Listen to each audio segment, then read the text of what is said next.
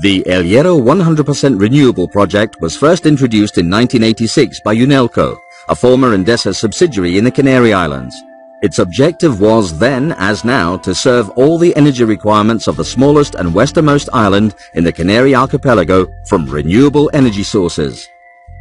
25 years later, Endesa is working on the development of the El Hierro wind hydro power station with the Canary Islands government through the Garona Wind Company. The project has a total investment value of 65 million euros, more than half of which was contributed by the Spanish government through the Institute for Diversification and Energy Saving. The wind hydro system will comprise two huge bodies of water at different altitudes with a 682-meter drop between them. An 11.5 megawatt wind park, an 11.3 megawatt hydroelectric plant, and a 6 megawatt pumping station, with Endesa's existing 12.7 megawatt diesel station as a security backup system.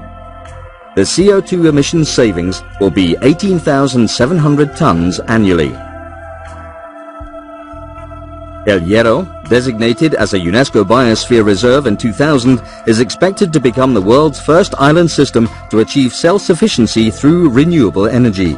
Approximately 1,000 islands worldwide have the ability to house similar installations.